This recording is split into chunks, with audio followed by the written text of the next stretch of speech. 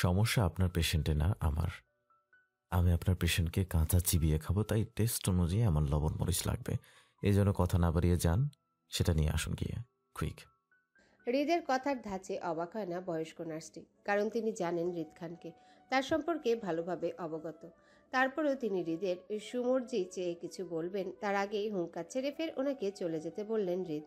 অন্যত্রায় উপায় না পেয়ে পা গুটিয়ে রুম থেকে বের হয়ে যান তিনি। নার্সটি যেতেই বিরক্তি তীক্ষ্ণ দৃষ্টি হয় মায়ের ঘুমন্ত চেহারার দিকে। খানিকটা সময় কপাল কুঁচকে তাকিয়ে থেকে ঝুঁকে আসে মায়ের দিকে। মায়ের বেডের দুই পাশে দুই হাত রাখে, নিজের দু হাতের মধ্যস্থ করে মায়াকে। গভীর দৃষ্টিতে চোখ বুলায় মায়ের শুকনো মায়াবী চেহারার দিকে। হৃদ নির্ভীকভাবে ফের কপাল কুঁচকাল।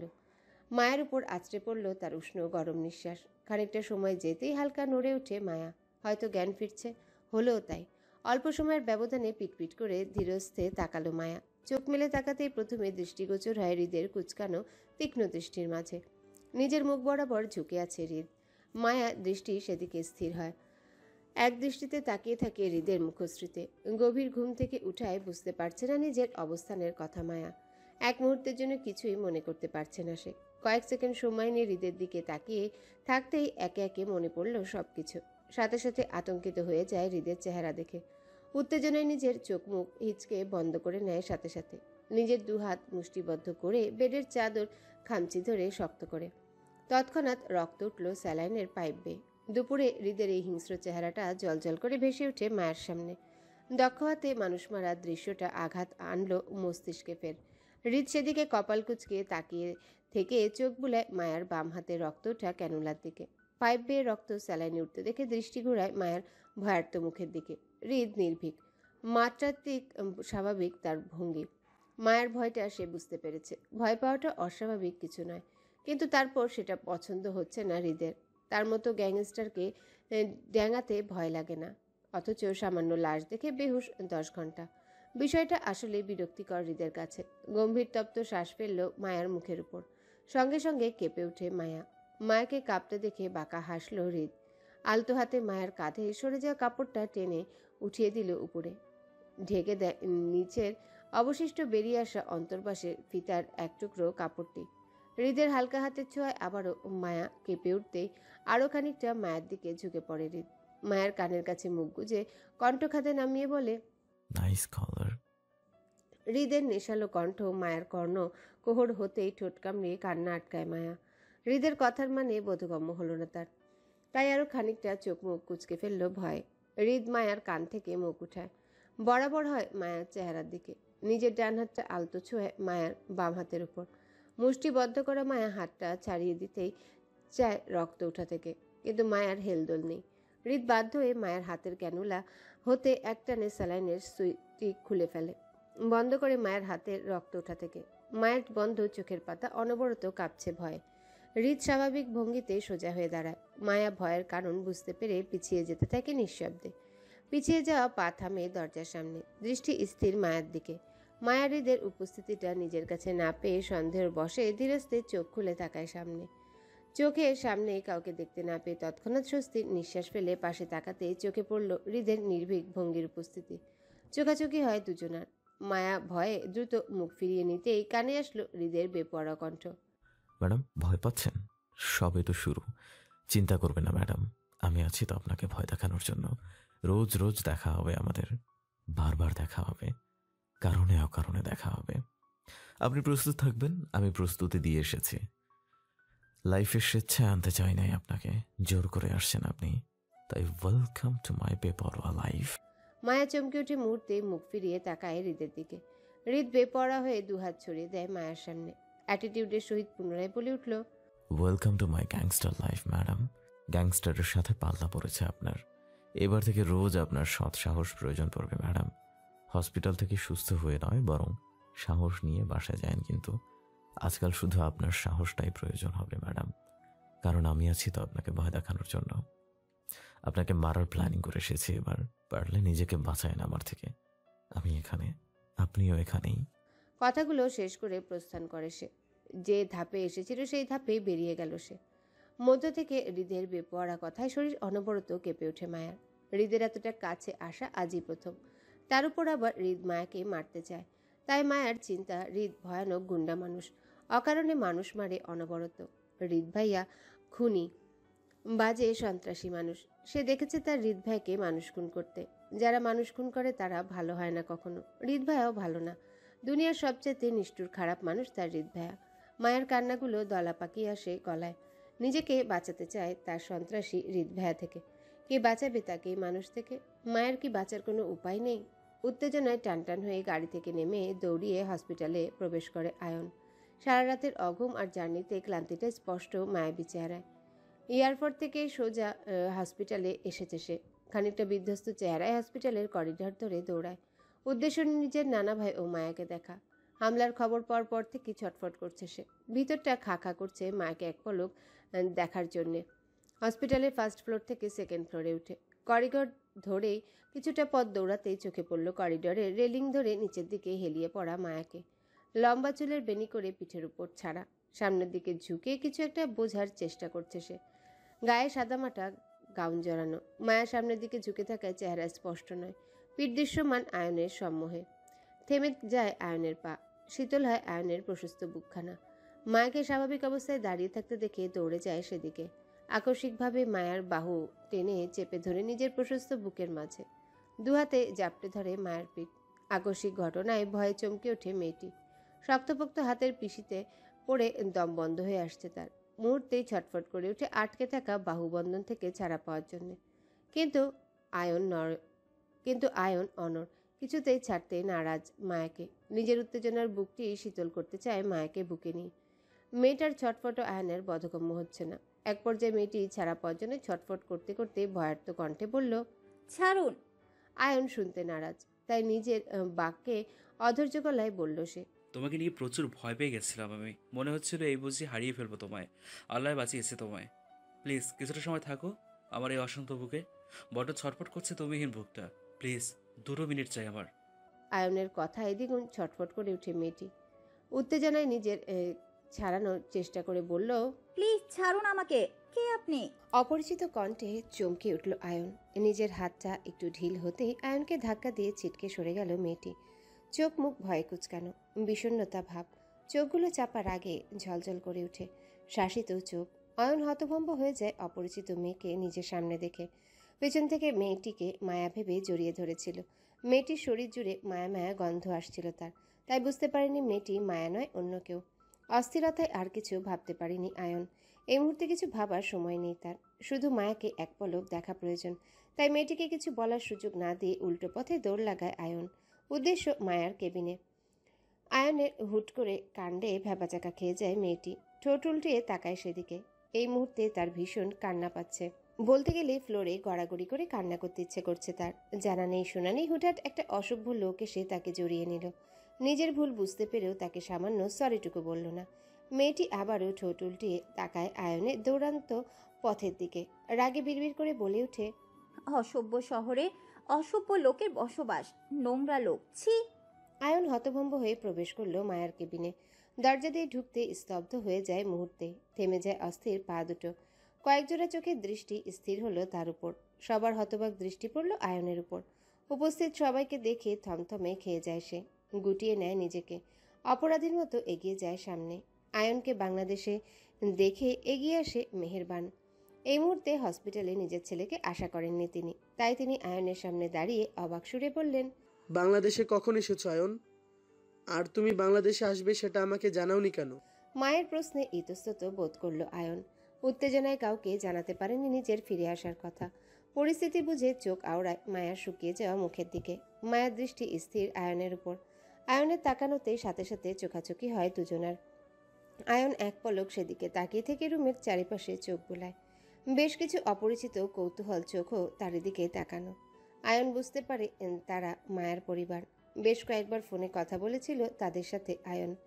আরাফ খানের ফোনে তাদের ছবি দেখেছিল সে। আয়নের চুপ থাকার মধ্যে দিয়ে কানে আসলো মায়ের ধারালো তীক্ষ্ণ কণ্ঠ। মেহেরবান পুনরায় প্রশ্ন করে বলল, তোমার না লন্ডনে এক্সাম ছিল, সেটার কি হলো? আয়ন ইতস্তত বোধ করে মিহিসুরে বলল। কিছু হয়নি মা। আয়নের উত্তরে সন্তুষ্ট হলো না মেহেরবান। তিনি ছেলে মেয়েদের পড়াশোনার ব্যাপারে বেশ পাংচুয়াল। আয়নের ক্যারিয়ার নিয়ে বেশ সচেতন। আয়নের এক্সাম রেখে এভাবে চলে আসাটা পছন্দ হয়নি ওনার। তাই অধৈর্য গলায় পুনরায় বলল, কিছু হয়নি মানে? আমার জানা মতে তোমার পরীক্ষা চলছিল লন্ডনে, তাহলে? এতটা জার্নি, ক্লান্ত শরীর, অস্থির মনের টানাপোড়া চলছে নিজের মাঝে আয়নের। তাই ঠিকঠাক উত্তর বসাতে পারছে না সে নিজের মাকে। বুক ফুলিয়ে শ্বাস নিয়ে শান্ত করলো নিজেকে। ভিজা গলায় বলল, এক্সামে গ্যাপ ছিল কয়েকদিন, তাই চলে আসলাম মা। 2 দিন থেকে আবারও চলে যাব। এক্সামের কোনো ক্ষতি হবে না মা, ট্রাস্ট মি। মেহেরবান ছেলের হুটহাট ফিরে আসাতে সন্তুষ্ট হয়নি। তাই আবারও কিছু বলবে পাশ থেকে থামিয়ে দেয় হেনা খান। মেয়েকে ধমক দিয়ে কাছে ডাকলো আয়নকে। আয়ন সেদিকে যায়। মেহেরবান পরিস্থিতি বুঝে চুপ করে যায়। আপাতত ওনার চুপ থাকাটাই শ্রেয় মনে হচ্ছে। মায়ের রুমে আরাফ খানকেও শিফট করেছে সকালে হেনা খানের কথায়। পাশাপাশি বেডে শুয়ে আছে দুজন। আরাফ খান সবার সাথে হাসি খুশি কথা বলছেন। মায়া নিজের মায়ের হাতে গরম গরম স্যুপ খাচ্ছে আর বারবার আর চোখে আয়নকে দেখছে। এখন খানিকটা সুস্থ মায়া। মায়ার পরিবার হসপিটালে আসতে আসতে রাত 3টা বেজে গেছে। সেই থেকে তারা হসপিটালেই আছে। মায়ার মা রেহেনা বেগম সবার সাথে হাসি খুশি কথা বললেও শফিকুল ইসলাম নিজের মেয়েকে ছাড়া অন্য কারোর সাথে কথা বলছেন না। অত্যন্ত গম্ভীর মুখে বসে আছেন মেয়ের পাশে। প্রয়োজন ছাড়া নিজের স্ত্রীর সাথেও কথা বলছেন না তিনি। এতে করে মায়ার মা রেহানা বেগম স্বামীর এমন কাজে সবার সামনে খানিকটা ইতস্তত বোধ করলেও কিছু বলে না নিজের স্বামী শফিকুল ইসলামকে। বললেও কিছু হবে বলে মনে করছেন না তিনি। স্বামীর মনের চাপা রাগটা বুঝতে পারেন তিনি খান পরিবারকে নিয়ে। শফিকুল ইসলাম অনেক স্ট্রিক্ট মানুষ, সোজাসাপটা কথাবার্তা ওনার, অত্যন্ত গম্ভীর ন্যায় চলাফেরা তার। রেহানা বেগমের দীর্ঘ নিঃশ্বাস ফেলে। কবে যে সবকিছু ঠিকঠাক হবে সেই আশায় বুক বেঁধে আবারও চামচ ভরা স্যুপ তুলে দেয় মায়ের মুখে। আরাফ খানের পাশে হেনা খান হাসি মুখে বসা, বাবার পায়ের কাছে সাহেবা বসা, মেহেরবান দাঁড়ানো। আয়ন গুটি পায়ে এগিয়ে চেয়ার টেনে বসে আরাফ খানের বেডের পাশে। হালকা ঘাড় ঘুরিয়ে মাকে এক পলক দেখে নিয়ে তাকায় আরাফ খানের মুখের দিকে। সে কিছু বলবে তার আগেই প্রশ্নের সম্মুখীন হয় আরাফ খানের। তিনি দুষ্টু হেসে ভ্রু নাচিয়ে বলল, ডাক্তার সাহেব আমার জন্য এত ভালোবাসা, এক রাতে সোজা লন্ডন থেকে বাংলাদেশে, নট ব্যাড। এ ভালোবাসা দাবিদার কি আমি একাই, একে আরো কেউ সংযুক্ত আছে আশেপাশে ডাক্তার সাহেব? আয়ন ইতস্তত বোধ করে, খানিকটা লজ্জাও পায় আরাফ খানের কথায়। আরাফ খানের কথায় স্পষ্ট সবাই আয়নের পাগলামোর কারণ ধরতে পেরেছে। মায়াকে ঘিরে উত্তেজনা বুঝতে পেরেছে। মায়ের সাথে তার এঙ্গেজমেন্টের বিষয়টা খান পরিবারের সবাই জানলেও মায়ের পরিবার এখনও অবগত নয়। তাই তারা বিষয়টি ভুল বুঝতে পারে এমনটা ভেবে আর চোখে পাশে তাকায় আয়ন। মায়া রেহানা বেগমের দৃষ্টি তার উপরই। কিন্তু শফিকুল ইসলামের মেয়ের পাশে চেয়ারে বসে পত্রিকা পড়ছেন দিব্যি। সেদিকে আপাতত তার খেয়াল নেই। মনোযোগী নয় খান পরিবারের কারো কথায়। পরিবেশটা স্বাভাবিক দেখে লাজুক হেসে মাথা চুলকায় আয়ন। প্রতি উত্তরে কথা ঘুরিয়ে বলল, ডাক্তার সাহেব কি নিজে কথা ঘুরাচ্ছে? ও, তার মানে ভালোবাসা আবেগ আরো কেউ আছে, তাই তো? আয়ন ইতস্ততায় ঘাড় ঘুরিয়ে নিজের মায়ের দিকে তাকায়। আরাফ খান যে তার পরিস্থিতির মজা নিচ্ছে বেশ ভালোই বুঝতে পারছে সে। তবে সেও ছেড়ে দেওয়ার পাত্র নয়। কিন্তু পরিস্থিতির চাপে পড়ে ভদ্র সাজতে হচ্ছে তাকে। নিজের মা আর মায়ের পরিবার পাশে আছে বলে আরাফ খানের কোনো কথার উত্তর বসাতে পারছে না সে। আর সেই সুযোগটা লুফে নিচ্ছে আরাফ খান। দুজনের মধ্যে বেশ দুষ্টু মিষ্টি সম্পর্ক, সবার জানা। হেনা খান মিটিমিটি করে হেসে ওঠে। মেহেরবান ছেলের পরিস্থিতি বুঝে বলে উঠল হেনা খানকে, মা, আমি বাহিরে যাচ্ছি একটু। মালাকে বলেছিলাম তোমাদের খাবার আনতে। ফোন করে দেখি কোথায় আছে মেয়েটা। আপা, তুই আয় আমার সাথে একটু বাহিরে। মেহেরবানের কথায় সাহেবা উঠে দাঁড়ায়। দরজা দিয়ে বের হয়ে যেতেই পিছন থেকে ডেকে উঠল হেনা খান, ফিয়াকে একটু রুমে পাঠিয়ে দিস তো। ফিয়ার সাথে জুইও বাহিরে চা খেতে গেছে। মেয়ে দুটোকে ভিতরে পাঠিয়ে দিস কেমন? আচ্ছা মা। মেহেরবান চলে যেতে নিজের মাঝে খানিকটা সহজ হয় আয়ন। চোখ ঘুরিয়ে তাকায় আরাফ খানের দিকে। দুষ্টুমি রেখে সিরিয়াস ভঙ্গিতে কপাল কুঁচকায় সে। তীক্ষ্ণ দৃষ্টিতে বলল, মুখের ভঙ্গি বদল হয় আরাফ খানের। তিনি ভয়ার্ত চোখে তাকায় মায়ার দিকে। মায়ার চেহারায় ভয়টা স্পষ্ট। চুপসে আছে নিজের মাঝে। আয়নের কথার প্রশ্নে নিজের মাকে মুহূর্তে চেপে ধরে শক্ত করে। মেয়ের ভয়ের কারণ বুঝতে পেরে রেহানা বেগম দু হাতে জড়িয়ে নেয় মায়াকে। তার সাথে সাথে পত্রিকা থেকে চোখ তুলে তাকায় শফিকুল ইসলাম।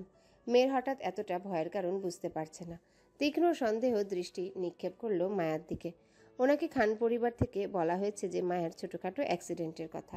কাল মায়াকে নিয়ে ব্রাহ্মণবাড়িতে ফেরার সময় ছোটোখাটো ঝামেলা হয়েছিল রাস্তায়। এতটাই জানিয়েছে শফিকুল ইসলামকে হেনা খান। বিস্তারিত কিছুই জানাননি তিনি। বিস্তারিতটা উপস্থিত কেউই জানে না, এমনকি আরাফ খানও না। হামলা হওয়ার সময় মায়ার সাথেই তিনি ছিলেন না, তাই কাল মায়ার সাথে ঠিক কী হয়েছিল সেটাও কেউ জানে না, শুধু ড্রাইভার জসিম ছাড়া। কিন্তু জসিম এই মুহূর্তে আইসিইউতে ভর্তি আছে, আর বাকি রইল হৃদ। সেও কাউকে কিছু বলেনি, শুধু বলেছে রাস্তায় ছোটোখাটো ঝামেলা হয়েছিল, সেখানটায় আহত হয়েছিল সবাই। এক কথায় অ্যাক্সিডেন্ট বলে চালিয়েছে হৃদ। ব্যাস এতটাই জানে সবাই। কিন্তু মায়া, সে তো সবটা অবগত। মুহূর্তেই তার চোখে ভেসে ওঠে কালকের মর্মান্তিক ঘটনা। ভয়ে সিটিয়ে যায় মায়ের বুকে, অশ্রুসিক্ত চোখ ঝলমল করে ওঠে মুহূর্তেই। আরাফ খান সেদিকে তাকিয়ে কিছু বলবে তার আগে মুখ খুলে হেনা খান। তিনি শান্ত ভঙ্গিতে বলে উঠল, হামলাকারীরা কারা ছিল জানি না, তবে হৃদ বলেছে ছোটোখাটো অ্যাক্সিডেন্ট হয়েছিল নাকি রাস্তায়। আর আসিফ বললে তোর নানা ভাই নাকি গাড়িতে না থাকায় আহত হয়েছে মাঝ রাস্তায়। জসিম নাকি গাড়ির সামনে বসা ছিল, তাই বেশ আহত হয়েছে কাজ ভাঙা ঢুকে। মায়া গাড়ির পেছনে থাকায় নাকি তেমন কিছু হয়নি, ওর আঘাতও পায়নি তেমন, শুধু মাথায় একটু করে আঘাত পেয়েছে। কিন্তু মায়ার জন্য এমন পরিস্থিতিটা প্রথম ছিল বলে মস্তিষ্কে চাপ পেয়েছে একটু বেশি। ট্রমাতে আছে এখন। ডাক্তার বলেছে সেটা কাটাতে বেশ কয়েকদিন সময় লাগবে খুব সুস্থ হতে। আপাতত কথা বলতে পারছে না, বাকিটা বিস্তারিত করে কিছু বলতে পারছি না আমি। তুই নিজেই চেক করে নিস, রিপোর্টগুলো বুঝে যাবি। হেনা খানের কথায় চমকে উঠে আয়ন, দ্রুত পাশ ফিরে তাকায় মায়ার দিকে। সে ডাক্তারই সব কিছু সম্পর্কে অবগত। ছোটোখাটো বিষয় নিয়ে কখনোই পেশেন্ট ট্রমাতে যায় না, কিন্তু হেনা খানের কাছে বিষয়টা ধোঁয়াশা। তাই তিনি ডাক্তারের সম্পূর্ণ কথাগুলো গুছিয়ে বলতে পারেনি আয়নকে। যতটুকু মনে ছিল ততটুকুই বলে গেছে আয়নকে। আয়ন হাঁসফাঁস করতে লাগলো। মায়ার এমন পরিস্থিতিতে আয়ন পাশে ছিল না বলে নিজের মাঝে তীব্র অপরাধবোধ জন্ম নিল। মায়ার পাশে একটু করে বসতে চায় সে, নীরব ভঙ্গিতে কথা বলতে চায় দুই চারটা, নিজের মনকে শান্ত করতে চায় মায়ার সাথে কথা বলে, কিন্তু তার কিছুই করতে পারছে না মায়ার উপস্থিত পরিবারের জন্যে। আয়ন অসহায় দৃষ্টি বিলায় মায়ার দিকে, দীর্ঘ নিঃশ্বাস ফেলে নিজের মাঝে। আপাতত তার মায়ার সম্পূর্ণ রিপোর্টগুলো চেক করা প্রয়োজন, তখনই বুঝতে পারবে মায়ার বর্তমান অবস্থান, কোন কন্ডিশনে আছে মায়ের মস্তিষ্ক। কিন্তু হৃদের এই অসময়ে বাংলাদেশের উপস্থিতি খানিকটা অবাক করে আয়নকে, তাই চমকিত ভঙ্গিতে বলল, জানি না, তবে হৃদি সবাইকে হসপিটালে নিয়ে এসেছে, আমাকেও ফোন করে জানিয়েছে সবটা। পরিস্থিতি উত্তেজনায় পরে হৃদকে কিছু জিজ্ঞাসা করা হয়ে ওঠেনি আমার। অফিসে হয়তো, আমি একটু আগে ফোন করেছিলাম, বলল অফিসে যাচ্ছে নাকি সে। হতাশ কণ্ঠে বলল হেনা খান, ঠিকঠাক বলতে পারছি না, তবে আশা করছি। ওকে জোর করা মুশকিল। কথাগুলো বলেই আর চোখে তাকায় শফিকুল ইসলামের দিকে। তিনি হৃদের কথা শুনে পুনরায় মনোযোগী হয় নিজের পত্রিকা পড়ার। হৃদ সম্পর্কে কোনো কিছু শুনতে ইচ্ছুক নন তিনি। মেয়ের জামাই হিসেবে হৃদকে ওনার পছন্দ না। হৃদকে ছোটবেলায় পছন্দ করলেও হৃদের বড়বেলায় সেই পছন্দটা বিষাক্ততায় পরিণত হয়েছে ওনার কাছে। তাই তিনিও সুযোগ সন্ধানে আছে। একটা সুযোগ পেলেই নিজের মেয়েকে নিয়ে যাবেন এই খান বাড়ি থেকে। কখনো ছায়াও মারতে দিবে না মেয়ের এই খান পরিবারের কাউকে। হৃদকে তো আরও আগে না। এমন উগ্র বেপরোয়া ছেলে কোনো কালেই পছন্দ না ওনার। কিন্তু তিনি ওয়াদাবদ্ধ। মৃত্যু মানুষকে দেওয়া ওয়াদা রাখতে আজকাল মেয়ের সাথে এই নিষ্ঠুর আচরণ ওনার। নয়তো হৃদের মতো ছেলেকে কখনোই তিনি মেয়ের জামা হিসেবে মেনে নিতেন না। অবশ্য এখনও মানেন না। হেনা খান শফিকুল ইসলামের বিরক্তি মাখা ফেস দেখে দীর্ঘ নিঃশ্বাস ফেলে। হৃদকে পছন্দ না তার, সেটা জানে হেনা খান, কিন্তু মায়ার সাথে হৃদের সম্পর্ক নেই এই ভয়ে বলে না তিনি। মায়াকে নিজের সাথে করে নিয়ে যাবেন বলে, তাই তো তাড়াহুড়ো করে আয়নের সাথে বিয়ে দিতে চায় তিনি। কিন্তু আয়নের বলা কথার জন্য চুপ করে আছেন তিনি। এবার আল্লাহ জানে পরিস্থিতিটা কোন দিকে যায়, শেষ পর্যন্ত কি হয় তাদের জীবনে। হেনা খান দীর্ঘশ্বাস ফেলে আয়নকে পুনরায় বলে উঠল, ছেলেটা একা বাসায়, এতদিন পর বাড়িতে এসেছে ছেলেটা। আমরা সবাই ওর সাথেই সময় কাটাতে চাই। তুইও অনেকটা পথ জার্নি করে এসেছিস। ডক্টরের সাথে কথা বল, মায়া আর তোর নানা ভাইকে হসপিটাল থেকে বাড়িতে শিফট করার ব্যবস্থা কর। খান বাড়ি থেকেই বাকি চিকিৎসা হবে দুজনের দরকার পড়লে। তবুও বাড়িতে নিয়ে যাওয়ার ব্যবস্থাটা করে দেয়া আজই। হিনা খানের কথার অর্থ বুঝে আয়ন, কিন্তু দুজনের শরীরের কন্ডিশনের রিপোর্ট দেখে বলতে হবে তাদের বাসায় শিফট করাটা সুইটেবল হবে কিনা। সে ডাক্তার মানুষ, সবকিছু বুঝে খানিকটা অসম্মতি জানাতে চায় হেনা খানের কথায়, কিন্তু মাঝখান থেকে থামিয়ে দেয় আরাফ খান। তিনি স্ত্রীর কথায় সম্মতি জানিয়ে বলেন, হ্যাঁ, তো নানুমা ঠিক বলেছে আয়ান, আমরা বাকিটা চিকিৎসা বাড়ি থেকে নিতে চাই। তুই শিফট করার ব্যবস্থা করে দে দ্রুত। হাসপাতালের পরিবেশ মনে ধরছে না আমার, কেমন রুগী ফিল হচ্ছে। কিন্তু আমি তো সুস্থ মানুষ, তাই বাসায় যেতে চাই। কি বলো শফিক, আমাদের দেখে কি অসুস্থ মনে হয় তোমার? উৎসুক দৃষ্টিতে তাকায় আরাফ খান। সেই সাথে উপস্থিত সবার উৎসুক দৃষ্টি ভর করে ওনার দিকে। আরাফ খান শফিকুলকে সহজ করতে চাইছেন, নিজের মাঝে দূরত্বটা কমাতে চাইছেন, তাই আগ বাড়িয়ে কথা ওনার। কিন্তু শফিকুল ইসলাম অনড়। আরাফ খানের কথা শুনেও শুনল না এমন একটা ভাব। মনোযোগ সহকারে পত্রিকা পড়ায় ব্যস্ত। রেহানা বেগম স্বামীর মনস্তাত্ত্বিক ভাব দেখে দ্রুত চোখ ঘুরিয়ে আরাফ খানের দিকে তাকায়। পরিস্থিতি সামলে দিতে হাসি টানল মুখে। আরাফ খানকে উদ্দেশ্য করে বলে উঠল, একদমই নয় চাচা, বরং আপনাকে দেখলে মনে হয় সুস্থপোক্ত জোয়ান মানুষ হাসপাতালে এসে ভিড় জানাচ্ছে। শুধু শুধু হসপিটাল হলো রোগীদের বাসা, এখানে কি সুস্থ মানুষ শোভা পায় চাচা? রেহানা বেগমের কথায় উপস্থিত হাসল সবাই। তবে শফিকুল ইসলাম নির্ভীক ভঙ্গিতে বিরক্তি প্রকাশ করল স্ত্রীর আগ বাড়িয়ে কথায়। শফিকুল ইসলামের করা কাজে চাপা কষ্ট পেলেন হেনা খান ও আরাফ খান। শফিকুলের এই রাগ আজ থেকে নয়, বরং বিগত কয়েক বছর ধরে। সেই রাগটা বাড়ছে বই কমছে না। গোপনে দীর্ঘ নিঃশ্বাস ফেলল দুজন। চোখ ঘুরালো রেহানার হাসি মুখের দিকে। আরাফ খান নিজেও হাসলো রেহানার হাসিতে। পরিস্থিতি সামলে নিজেও ফিচেল কণ্ঠে বলল, উফ, এই তো বুঝলে আমার কষ্ট কেউ। রেহানা, তুমি একটুও বোঝো না ও ডক্টর ফ্যাক্টরকে সব কিছুতেই আগে বাড়িতে 2 লাইন বেশি বসতে চাও এরা, যাতে ডক্টরের জন্য সুস্থ হয়ে রোগী ওপাদে টানতে হচ্ছে আমার মতো ইয়াং ম্যানকে। সবাই হাসলো। আয়ন শফিকুল ইসলামের থেকে দৃষ্টি ঘোরায় রেহানা বেগমের মুখের দিকে। নিতান্তই সুন্দরী সেই মুখ, তবে মায়ার সাথে সেই মুখের বেশ একটা মেল খুঁজে পেল না সে। মায়ার সাথে চেহারার মিল খুঁজে পেল রেহানা বেগমের। মনে হলো মার নয়, বরং বাবার কার্বন কপি মায়া। কিন্তু মায়ার গায়ের রংটা না বাবার পেল না মার। বাবা শ্যামবর্ণের তো মা দুধে আলতা, কিন্তু মায়া হলো কাঁচা হলুদ ফর্সা। আয়ন চোখ আউড়িয়ে আর কোনো মিল করতে পারল না কারো। মায়া কার মতো হয়েছে সেটাও ধরতে পারল না, তবে শফিকুল ইসলাম যে কতটা শক্ত মনের অধিকারী সেটা বেশ ধরতে পারল আয়ন। বিগত সময় ধরে শফিকুল ইসলামের গাম্ভীর্য ভাব, একরোখা আচরণ সবকিছুই লক্ষ্য করেছে আয়ন। আয়ন খানিকটা টেনশনে পড়ে যায় মায়ার আর তার বিয়ের বিষয় নিয়ে। এই লোকটাকে আদৌ মানতে পারবে কিনা সন্দেহ। প্রথমে মায়ের পরিবারকে সহজভাবে নিল, এই মুহূর্তে নিতে পারছে না মায়ের বাবাকে দেখে। মনে হচ্ছে মায়ের বাবা সাংঘাতিক খেসারত মানুষ, মেয়ে নিয়ে ঝামেলা করবে এতটা নিশ্চিত সে।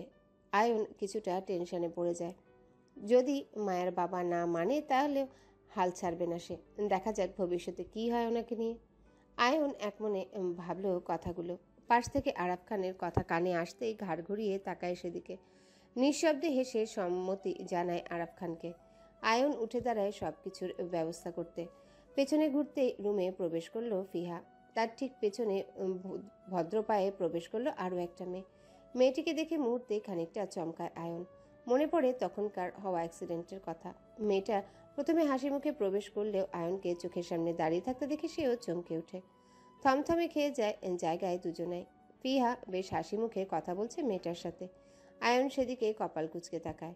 কয়েক সেকেন্ডের ব্যবধানে মেহেরবানও মালাকে নিয়ে কক্ষে প্রবেশ করলো। বাসা থেকে খাবার আনিয়েছেন সবার জন্য। ঘরে খাবার। ফিহা মেহেরবানের সাথে এগিয়ে যায় সামনে, কিন্তু মেয়েটা জায়গায় দাঁড়িয়ে আছে, নড়চড় নেই। খানিকটা হাঁসফাঁস করছে আয়নকে এখানে দেখে। আয়ন সামনে এই অপরিচিত মেয়েটা কে হতে পারে সেটা বোধগম্য হচ্ছে না তার। স্বাভাবিক ভঙ্গিতে কয়েক সেকেন্ডের মধ্যে দৃষ্টি সরিয়ে পাশে রাখল সে। পরিবারের সামনে কোনো অপরিচিত মেয়ের দিকে তাকিয়ে থাকাটা ভালো লক্ষণ নয়। সেটা ভালো চোখে নিবে না কেউই, যতই সে ভালো চোখে দেখুক না কেন। আয়নের ভাবনার মাঝে ডাকলেন হেনা। তিনি বলেন, হেনা খানের কথায় জুই সম্মতি জানানোর আগে নীরবতা ভাঙল শফিকুল ইসলাম। তিনি অত্যন্ত গম্ভীর্য মুখে বলে উঠল, ধন্যবাদ মিসেস খান এতটা সহানুভূতি দেখানোর জন্য, কিন্তু সেটা আপাতত রাখতে পারছি না আমি, কারণ মেয়েকে খাওয়ার সময় যথেষ্ট সামর্থ্য আছে আমার মেয়েকে নিয়ে এতটা চিন্তিত হওয়ার কোনো প্রয়োজন নেই। যতটা দয়া দেখাচ্ছেন ততটাও প্রয়োজন নেই আমার মেয়েদের। তাছাড়া আমার মেয়েদের নিয়ে অন্যের মাতামাতি পছন্দ না আমার। অত্যন্ত শক্ত গলায় বলল কথাগুলো শফিকুল ইসলাম। হেনা খানের সাথে অত্যন্ত কঠিন বাক্য ব্যবহার করলেও তার থেকে দ্বিগুণ কোমল হলো জুইয়ের দিকে তাকিয়ে। নিজের কণ্ঠস্বর খাদে নামিয়ে আদরের সহিত নিজের কাছে ডাকল জুইকে। বাবার ডাকে গুটি গুটি পায়ে এগিয়ে গেল সেদিকে জুই। শফিকুল ইসলাম পাশে দাঁড়াতে মাথায় আদরে হাত বুলালেন তিনি। কোমল স্বরে বলল, ক্ষুধা পেয়েছে তোমার? কিছু খাবে তুমি? বাবাকে বলো, নিয়ে যাব তোমায় খাওয়াতে। তুমি যাবে? শফিকুল ইসলামের কথায় মুহূর্তে মাথা নাড়ায় জুই। রেহানা বেগমের দিকে চোখ তুলে তাকাতেই তিনি চোখের ইশারায় বুঝায় খাওয়ার জন্য যেতে। রেহানা বেগমের ইশারা অনুযায়ী সাথে সাথে মিহি কণ্ঠে বলে উঠল জুই। যাবো আপু। মেয়ের কথার সাথে সাথে উঠে দাঁড়ায় শফিকুল ইসলাম। নিজের হাতের পত্রিকাটা কর্নার সাইডে টেবিলে রেখে গায়ের পাঞ্জাবি টেনে ঠিক করে। জুয়ের অনেকটাই খিদা পেয়েছে সেটা বুঝতে পারেন শফিকুল ইসলাম। শেষ খাবার খেয়েছিল কাল রাতে। মধ্যরাতে মায়ের অ্যাক্সিডেন্টের কথা শুনে প্রায় সাথে সাথে পাগল পাগল হয়ে বেরিয়েছিল ওনারা জুইকে নিয়ে ব্রাহ্মণবাড়িয়া থেকে। উত্তেজনায় কিছু খাওয়ানোই হয়নি জুইকে। সারা রাত না খেয়ে রয়েছে মেয়েটা। এখন সকাল 11টা বাজে। অনেকটা সময়ের ক্ষুধা রয়েছে পেটে। আপাতত মেয়েকে কিছু খাওয়ানোর দরকার। বাবা হয়ে আরও আগেই খোঁজ নেওয়া দরকার ছিল মেয়ের। খানিকটা অপরাধবোধ কাজ করলো মনে, কিন্তু সেটা প্রকাশ করলো না। অত্যন্ত গম্ভীর মুখে চলে যেতে নেয় জুইকে নিয়ে, কিন্তু আবারও ঘুরে দাঁড়ায়। হুট করে কিছু মনে পড়ায় 2 কদম এগিয়ে যায় মায়ার দিকে। আদুরে হাত মায়ের মাথায় বুলিয়ে আদুরের সহিত বলে ওঠে, আব্বু, জুইকে নিয়ে কিছুক্ষণের মধ্যে ফিরে আসবো কেমন? তোমাদের কিছু লাগবে ঋতু? কি আনবো তোমাদের জন্য? মায়া কথা বলতে না পারে মাথা নাড়িয়ে সম্মতি জানায়, যার অর্থ তার লাগবে। মেয়ের সম্মতিতে হাসলো শফিকুল ইসলাম। পাশ থেকে খাতা কলম নিয়ে হাত বাড়িয়ে দিল মায়াকে, বলল, এটার মধ্যে লিখে ফেলো ফটাফট তোমার কি কি লাগবে। আব্বু আসার সময় নিয়ে আসবে তোমার জন্য। মায়ের বুক থেকে উঠে বসে মায়া।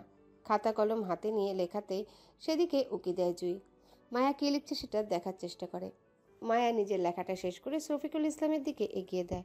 কাগজের টুকরাটা হাতে নিতেই মুখ ভর্তি হাসেন তিনি। মায়ার দিকে তাকিয়ে বলল, জুই, যাই খাবে তাই খাবে তুমি? অন্য কিছু খাবা না?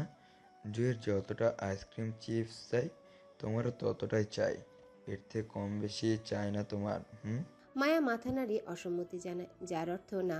শফিকুল ইসলাম প্রাণবন্তর হাসে মেয়ের কাণ্ডে। মায়া পাশে থাকলে সবসময় এমন আবদার করবে শফিকুল ইসলামের কাছে।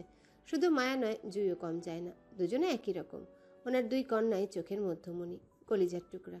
ওনার কাছে সব সম্পর্ক একদিকে, 2 মেয়ের সাথে বাবা হিসেবে ওনার সম্পর্ক অন্যদিকে। মেয়েদের নিয়ে কারোর সাথে কম্প্রোমাইজ করতে চায় না। তিনি যত্নবান মেয়েদের প্রতি। তাই অসময়ে মায়াকে খান পরিবারের কাছে দিয়ে দেওয়ার জন্য মোটেও প্রস্তুত ছিলেন না তিনি। বলতে গেলে ওনাকে ধর্মনীতির জালে ফাঁসিয়ে নিজের মেয়েকে জোরপূর্বক নিজের কাছে রেখেছেন খান পরিবারের সদস্যরা। সুযোগ সন্ধানে তিনিও বসে আছেন। সুযোগ পেলে তিনিও বুঝাবেন মেয়ে হারানোর কষ্ট। দীর্ঘ নিঃশ্বাস পেলে শফিকুল ইসলাম আবারও মায়ের মাথায় হাত বুলিয়ে সম্মতি জানিয়ে চলে যান তিনি। শফিকুল ইসলাম বের হতে এক লাফে এগিয়ে আসে জুই। চুপচাপ দাঁড়িয়ে থাকা মেয়েটা চোখে মুখে মুহূর্তেই ভাসে অগাধ চঞ্চলতা। হাত বাড়িয়ে চট করে গাল টানে মায়ার। চঞ্চল ভঙ্গিতে বলে ওঠে, তোর থেকে সব কিছু 2টা বেশি খাবো আমি। আব্বু, সাথে আমি যাচ্ছি বাইরে, তুই না। তাই খাওয়ার তালিকাটাও বেশি বেশি হবে আমার। গেলাম আমি, তুই বসে বসে আফসোস কর, যা।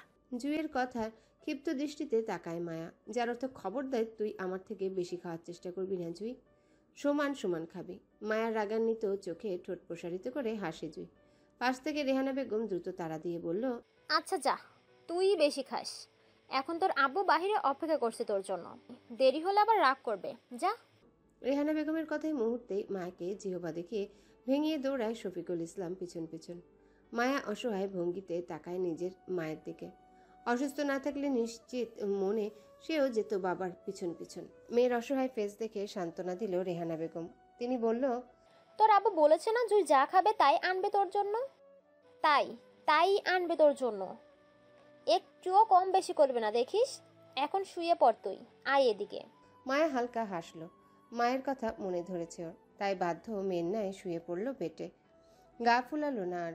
রেহানা বেগম মায়াকে শুয়ে পাশে তাকাতেই চোখে পড়ল কয়েক জোড়া চোখের বিষণ্ণতার দৃষ্টি। তিনি খানিকটা ইতস্তত বোধ করলেন। স্বামীর করার কাণ্ডে বারবার লজ্জিত হচ্ছে, কিন্তু তিনিও নিরুপায়। স্বামীর মুখের উপর কথা বলার সাধ্য ওনার নেই। তাই অপরাধী গলায় ক্ষমা চাইলেন সবার কাছে স্বামীর হয়ে। হেনা খানের দৃষ্টি ছলছল, অশ্রুতে টইটুম্বর হয়ে আছে আখিজোড়া। উপস্থিত সবাই এতক্ষণ মুগ্ধ দৃষ্টিতে তাকিয়েছিল মায়ার পরিপূর্ণ পরিবারের দিকে। শফিকুল ইসলাম মেয়েদের সাথে কতটা প্রাণবন্ত যত্নশীল সেটা মুগ্ধতা নিয়ে দেখছিল তারা। তাহলে ব্যাস। হেনা খান বুঝতে পারে শফিকুল ইসলামের মনের ব্যথা। ওনাদের জন্য শফিকুল ইসলামের সাজানো সুন্দর পরিপূর্ণ সংসারটা অপূর্ণ হয়ে আছে, কিন্তু তারাও নিরুপায়। মায়াকে ছাড়া খান পরিবারও তো অপূর্ণ। মায়াকে ফিরিয়ে দিলে তার স্বামী স্ত্রী থাকবে কি নিয়ে? তাই পরিস্থিতির দায়ে তারাও স্বার্থপর। দরকার হলে আরও হবে স্বার্থপর। তারপরও মায়াকে দিবে না শফিকুলের সাথে যেতে। শফিকুলও তো একা নেই, তার তো আরও একটা মেয়ে আছে। তাদের ভালো থাকার কারণ এখন জুই। তাহলে তিনি কেন মায়াকে ফিরিয়ে দিবে তাদের কাছে? না, তিনি দিবেন না, কিছুতেই না। মনকে শক্ত করে তাকায় সামনে আয়নের দিকে আহত দৃষ্টিতে, যার অর্থ, আয়ন, পারবি তো মায়ের পরিবারকে রাজি করাতে? পারবি তো তুই আমার সোনামাকে আমার কাছে রাখতে? আয়ন হেনা খানের দৃষ্টি বুঝে চোখের ইশারায় আশ্বস্ত করে, যার অর্থ সে আছে। দুজনের চোখে চোখে কথায় বের হয়ে যায় আয়ন। মাথায় তার অন্য চিন্তা। অপরিচিত মেয়েটি মায়ের বোন, এটা তো নিশ্চিত সে। কিন্তু কখনো এই মেয়েটি সম্পর্কে অবগত ছিল না সে। কেউ বলেনি মায়ের সমবয়সী আরেকটা বোন আছে। আচ্ছা, মেয়েটি কি মায়ের যমজ বোন? মায়ের নাকি টুইন বোন? দেখে তো সেটাই মনে হলো আয়নের। তার জন্যই হয়তো সকালে করা কাণ্ডে বুঝতে পারেনি কাকে জড়িয়ে ধরল সে। মেয়েটার শরীর থেকে মায়া মায়া গন্ধটাও পাচ্ছিল সে। পেছন থেকেও একদম মায়ার প্রতিচ্ছবি মনে হচ্ছিল তার। আয়ন দীর্ঘ নিঃশ্বাস ফেলে। সকালের কাজের জন্য অনুতপ্ত সে, কিন্তু ভেতরে টানাপোড়েনের জন্য তখন সরি বলার সুযোগ পায়নি। আর এখন মেয়েটার চেহারা দেখে মনে হচ্ছে মেয়েটা আয়ানকে ভয় পাচ্ছে। মেয়েটিকে সকালের করা কাজের জন্য সরি বলতে হবে, সবকিছু মিটমাট করতে হবে। কোনো কিছু ইচ্ছাতে হয়নি, অনিচ্ছাকৃত পরিস্থিতি ছিল তখন। এখন সুযোগ পেলে সরি বলে দিবে মেয়েটাকে। যেহেতু সে মায়ার বোন, তাই নিজেদের মাঝে কোনো ভুল বুঝাবুঝি চায় না আয়ন। যদি এর জন্যে মায়া আয়নকে ভুল বুঝে তো। রাত 4:11। মায়ের হাত চেপে ধরে খানবাড়ির ড্রয়িং রুমের সোফায় বসায় হেনা খান। শরীরটা খানিকটা দুর্বল। আরাফ খানকে সোজা রুমে শিফট করা হয়েছে। শরীর দুর্বল হলেও দুজনেই চলাফেরা করতে পারছে খানিকটা। মায়ার মাথার চারিপাশ ঘুরিয়ে ব্যান্ডেজ করা। শরীরে কোনো আঘাত নেই। অয়ন আরাফ খানের তদারকির জন্য সেখানটায় আছে। হেনা খান ছাড়া বাকি সবাই উপরে আরাফ খানের রুমে। মায়ার পাশে অবাক ভঙ্গিতে বসে আছে জুই। দৃষ্টি ওর খানবাড়ির বিলাসপূর্ণতায় গুঞ্জে গুঞ্জে। প্রভাব প্রতিপত্তি নিয়ে বানানো অহংকারী বাড়িটিকে দেখছে হতবাক হয়ে। জুই জানত মায়া শ্বশুরবাড়ি ধনী দুলালি, কিন্তু এতটা নামিদামি হবে জানা ছিল না। অবাকের শীর্ষস্থানে সে। তখন থেকে শুধু গোল গোল চোখে চারিপাশটায় পর্যবেক্ষণ করে যাচ্ছে। মনোমুগ্ধকর এই খানবাড়ির প্রতিটা দৃশ্যপট। হেনা খান মায়াকে বসিয়ে পা বাড়ায় কিচেনের দিকে। জুই হেনা খানের যাওয়ার দিকে এক পলক তাকিয়ে থেকে নিজের অবাকতায় প্রশ্ন করল মায়াকে। বলে উঠল, মায়ারানী, তোর শ্বশুর বাড়ি তো হ্যাব্বি বড়লোক। আব্বু বলে বড় লোকরা নাকি অহংকারী টাইপের হয়। তোর শ্বশুর বাড়ির মানুষগুলোও কি তাই? আমার কিন্তু তাই মনে হয়। মানুষগুলোকে দেখলেই কেমন অহংকারী অহংকারী টাইপ লাগে। জুয়ের কথায় চোখ কুচকে তাকায় মায়া। খানবাড়ির কেউ অহংকারী নয়, সবাই প্রাণবন্ত মানুষ। খানবাড়িতে আসার পর থেকেই দেখে আসছে সবার অগাধ ভালোবাসা, কিন্তু জুয়ের সেটা অবগত নয়। আজই প্রথম খানবাড়িতে পা রাখা জুয়ের। খানবাড়ির মানুষগুলোকে উপর উপর দিয়ে অহংকারী মনে হলো, ভিতর থেকে সবাই কোমল মনের মানুষ। দুদিন থাকলেও জুইও বুঝে যাবে সেটা। মায়া নির্বাক। আপাতত মায়ার বাকশক্তি বন্ধ, কিন্তু শ্রবণ শক্তি তো ঠিকঠাক। জুই দুষ্টু হাসে। মায়াকে কথা বলতে না দেখে পুনরায় দুষ্টুমির ভাব টানল মুখে।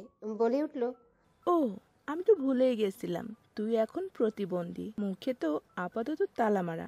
আচ্ছা, ব্যাপার না, তোর ভাগ্যের কথাগুলো আমিই সেরে নেবনে। আমি আবার দয়ালু মানুষ। প্রতিবন্ধী মানুষদের দেখলে একটু একটু দয়া মায়া হয়, বুঝলি? কথাগুলো বলেই বেশ ভাব নিল মায়ার সাথে জুই।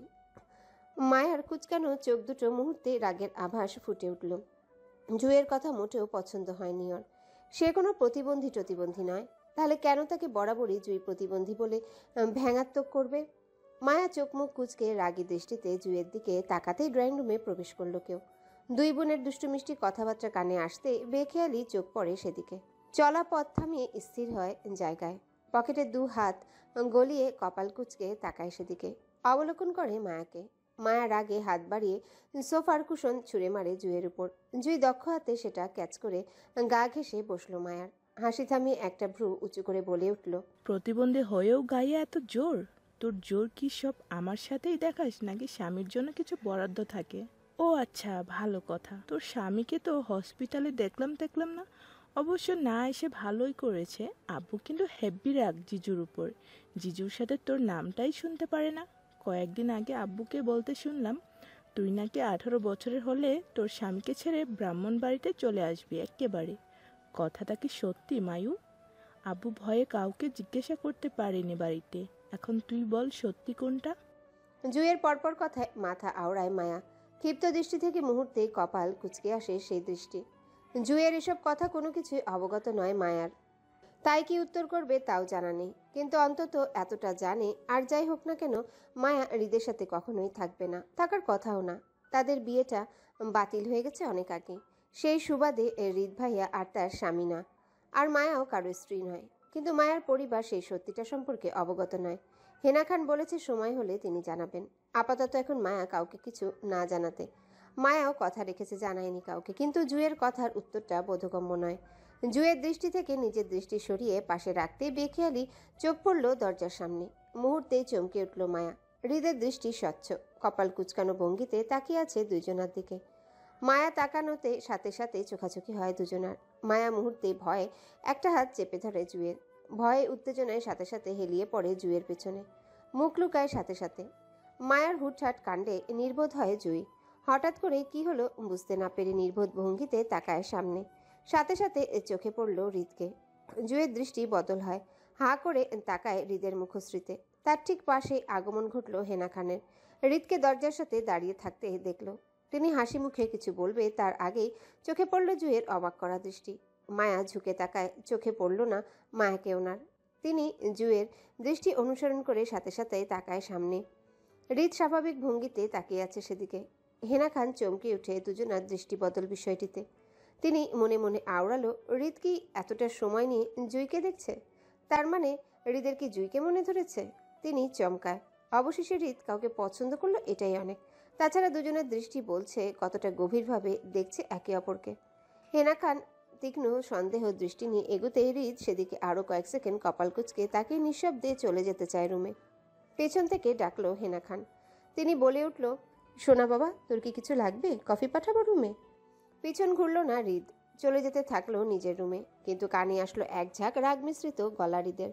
অকারণে রাগ প্রকাশ করে অত্যন্ত গম্ভীর কণ্ঠে বলল হৃদ, কিছু লাগবে না আমার, কিছুই খাবো না আমি। হৃদের হুটহাট রাগের কারণটা বুঝল না তিনি।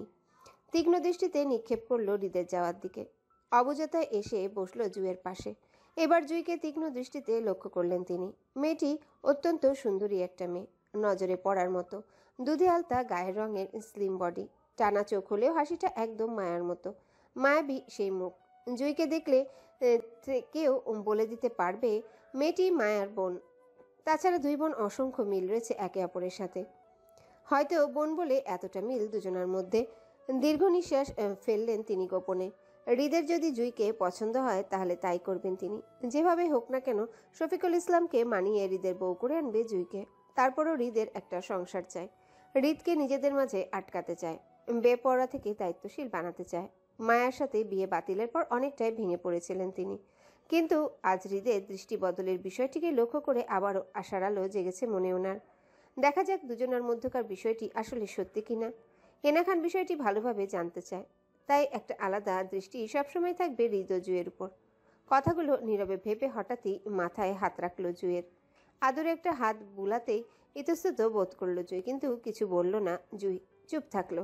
হেনা খান কয়েক সেকেন্ডের মধ্যে মায়াকে ডাকলো। জুয়ের পেছন থেকে উঠিয়ে বসাতেই গরম স্যুপ রাখলো মায়ার সামনে। মায়া ভয়ার্ত দৃষ্টিতে চারিপাশে চোখ বুলিয়ে কাউকে না পেয়ে স্বস্তির নিঃশ্বাস ফেলল। চিন্তামুক্ত হতেই মুখে স্যুপ তুলে দেয় হেনা খান। নাহুজ ভঙ্গিতে চুপচাপ খেয়ে নিল সবটা। হেনা খান চলে যেতে নিলেও আবারও চোখ আউড়িয়ে তাকায় জুয়ের মুখ পানে। জুই মায়ের সাথে জড়সড় হয়ে বসে আছে।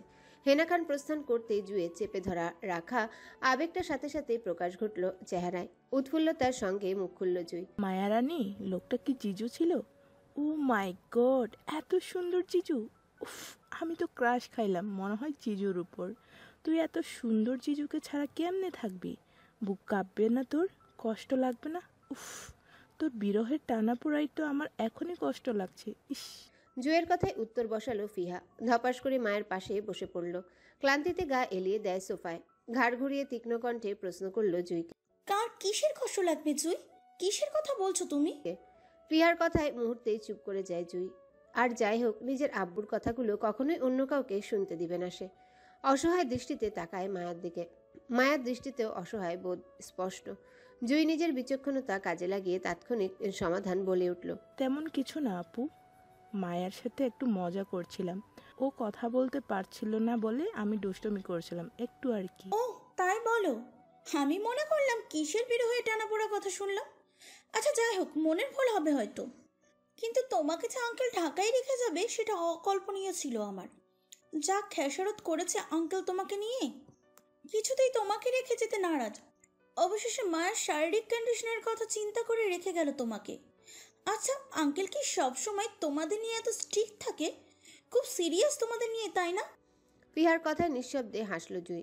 মায়াকে হসপিটাল থেকে রিলিজ করার সময় খান পরিবারের বয়োজ্যেষ্ঠ দুজনের শত রিকোয়েস্ট করার পরও জুইকে খানবাড়িতে রেখে যেতে নারাজ পোষণ করেছিল শফিকুল ইসলাম। শুধু জুইকে নয়, মায়াকেও নিয়ে যেতে চেয়েছিল সাথে করে তিনি, কিন্তু মায়ের অ্যাক্সিডেন্টের জন্য লং টার্ম জার্নি করা ঠিক হবে না বলে জানায় ডাক্তার। তিনি বাধ্য হন মায়াকে রেখে যেতে। তবে কথা রইল মায়া কিছুটা সুস্থ হলে নিজের বাড়িতে যাবে। 2-3 দিনের ব্যাপার। কিন্তু শফিকুল ইসলাম কিছুতেই খানবাড়িতে যাবে না, আর না নিজের স্ত্রী সন্তানকে পা রাখতে দিবে খানবাড়ির চৌকাঠে। সিদ্ধান্ত হলো হসপিটাল থেকে সোজা ব্রাহ্মণবাড়িয়াতে ফিরে যাবেন তিনি। কিন্তু বিপত্তি ঘটে মায়াকে নিয়ে। সে কিছুতেই জুইকে ছাড়া খানবাড়িতে যাবে না। জুইকে নিজের সাথে রাখতে চায় বাকি 2-3টা দিন।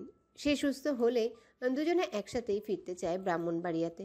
কারণ মায়া চিন্তা, সে বিগত 2 মাস ধরে প্ল্যানিং করেও নিজের বাড়ি ফিরতে পারছে না, আটকা পড়ছে বারবার খানবাড়িতে। এখন নিজের অসুস্থতার জন্য নিজের বাবা মার সাথে বাড়ি যেতে পারছে না। এখন যদি জুইও চলে যায় তাহলে সে আর কখনো যেতে পারবে না এই বাড়িতে। অদ্ভুত মানুষটা ঠিক কিছু না কিছু করে আটকিয়ে দিবে তাকে। সে আটকে থাকতে চায় না, তাই নিজের বাবার সামনে কেঁদে কেটে বন্যা ভাসিয়ে রাখলো জুইকে। পূর্ব দিগন্তের এক ফালি সোনালি রোদে আলোকিত হয়ে আছে সবকিছু।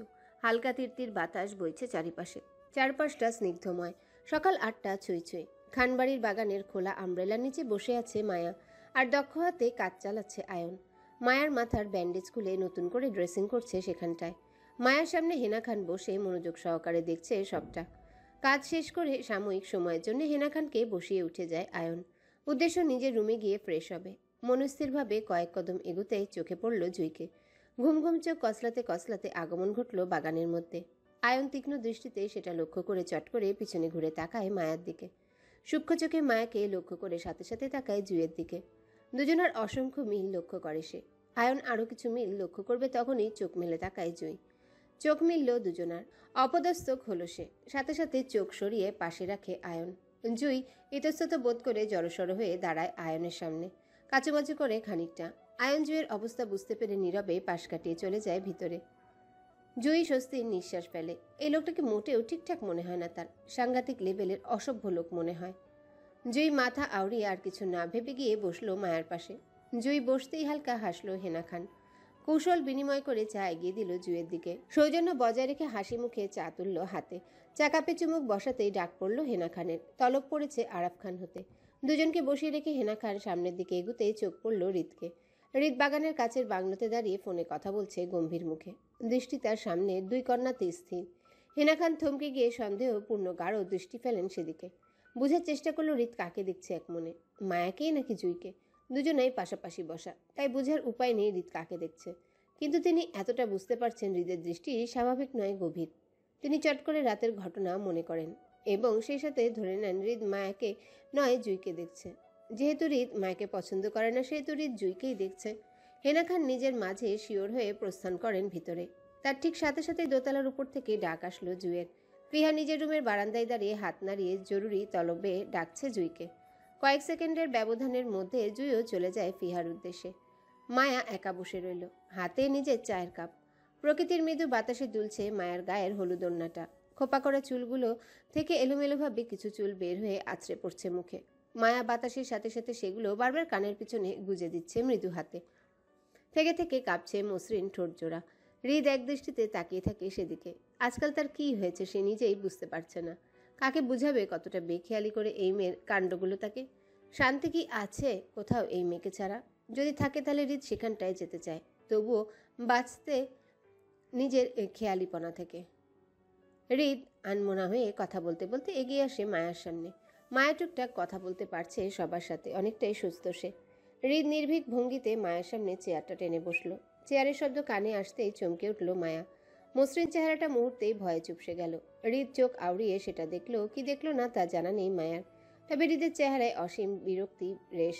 কোনো কিছু নিয়ে এসে প্রচুর বিরক্ত। চায়ের কেটলি থেকে নিজের জন্য চা না ঢেলে চা কাপ টানলো মায়ার। চুমুক বসালো মায়ার চা কাপে। নির্ভীক ভঙ্গিতে পরপর চুমুক বসিয়ে সুন্দরভাবে শেষ করলো সেটা। মায়া হতবাক দৃষ্টিতে চোখ বড় বড় করে তাকিয়ে রইল হৃদের মুখশ্রীতে। মায়া জানে মনে হৃদ কখনোই কারো এটো খাবার খাওয়া তো দূরে থাক, আজ অব্দি কখনো চা মুখে নিয়েছে কিনা সেটা নিয়েই প্রবল সন্দেহ। চা হৃদের অপছন্দের তালিকায়। মায়া নিশ্চিত যদি হেনা খান এই লোককে তার এটো চা খেতে দেখতো তাহলে মুহূর্তে আহাজারি বিলাপ করতে করতে অবাকের শীর্ষে পৌঁছে হেনা খান জ্ঞান হারিয়ে ফেলতো এতক্ষণে। কিন্তু না, মায়া জ্ঞান হারায়নি। তার মানে মায়া সাহসী নারী। হৃদ ভাইয়ের কথা অনুযায়ী হসপিটাল থেকে সাহসী নারী হয়ে এসেছে সে। মায়া চোখ আউড়িয়ে নিভু নিভু চোখে তাকায় হৃদের মুখশ্রীতে। হৃদ নির্ভীক ভঙ্গিতে চা খাচ্ছে। মায়া ভয়ে ধীরে স্থিরে চলে যেতে চায়। চেয়ার ছেড়ে উঠে দাঁড়াতেই কানে আসলো হৃদের গম্ভীর কণ্ঠ। কোথাও যাব না, চুপচাপ বসে থাক এখানে। মায়ার হতবুদ্ধি হয়ে জায়গায় বসে পড়ে।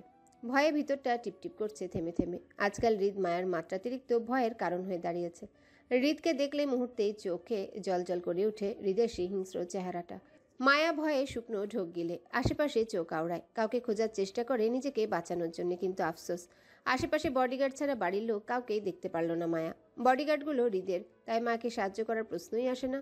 ভয়ে চোখ টলমল করে উঠে মায়ার। নিজেকে গুটিয়ে মাথা নিচু করতেই কানে আসলো আবারও হৃদের সেই গম্ভীর কণ্ঠ।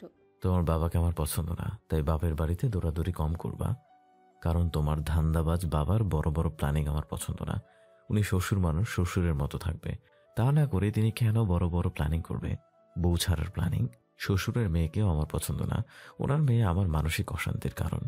শ্বশুরের মেয়ে ছলনাময়ী, ছলনা করে বেড়ায় আমার সাথে। ছলনাময়ী নারী। কথাগুলো বলেই থামে হৃদ। বিরক্তির রেশ টেনে চোখ তুলে তাকায় মায়ার মুখ পানে। চোখ মিলল দুজনার। মায়ার হতবাক কনফিউজড দৃষ্টি। মায়ার ভাবভঙ্গি দেখে বুঝলো মায়া হৃদের কথা বিন্দুমাত্র বোঝেনি সে। এতে করে সে আরো বিরক্ত হয়। মনে মনে আওড়ায় সামান্য বিষয়টি বুঝলো না এই নারী। অথচ কে বলবে এই ছলনাময়ী নারী আজকাল বড় বড় প্ল্যানিং করে বেড়ায় ধান্দাবাজ বাবার সাথে মিলে। তাকে ছেড়ে দেওয়ার প্ল্যানিং। সে কি ধরে রেখেছে ঠকবাজ মহিলাকে, নাকি সে কাউকে বলে বেড়াচ্ছে এই ধান্দাবাজ মহিলা তাকে ঠকাচ্ছে? কই, সে তো কাউকে কিছু বলছে না। না, এই নারীকে সে আর দেখবে না। যাক, এই নারী বাপের বাড়িতে চলে, সেও আটকাবে না। আর এই অবাধ্য নারী তাকে বুঝে না, তাই সেও আর তাকাবে না এই নারীর দিকে, একদমই তাকাবে না। দরকার পড়লে তার অবদ্ধ মনটাকেও এই নারীকে দিয়ে দিবে। যে মন তার কথা শুনে না সে মনও তার চায় না। অবাধ্য মন অবাধ্য নারীর কাছেই থাক, সে তাকেই খোঁজে। তাই সে আর নিবে না এই অবাধ্য মনকে। চাপা রাগ টানলো মুখে। তীর মেজাজে আবারও মায়াকে কথা শুনিয়ে উঠল হৃদ। শুনো মে, তোমার প্রতি আমার বিন্দু মাত্র ইন্টারেস্ট নেই। একদমই পছন্দ না তুমি আমার। কিন্তু আমার অবাধ্য মন তুমি, তাই তাকে তুমিই রাখো। আমার চাই নাই অবাধ্য মন, আর না চাই তোমাকে। কথাগুলো যে ধাঁচে বলল সেই ধাঁচেই গটগট করে চলে গেল হৃদ। নাক মুখ কুচকে বিরক্তি নিয়ে চলে গেল গাড়িতে। গাড়ির স্টিয়ারিংয়ে বসতেই মনে পড়ল এই নারীর তো বিশ্বাস নেই। যদি সত্যি সত্যি চলে যায় তো? যে ধাঁচে গাড়িতে উঠল সেই ধাঁচে সঙ্গে সঙ্গে নেমে পড়ল হৃদ।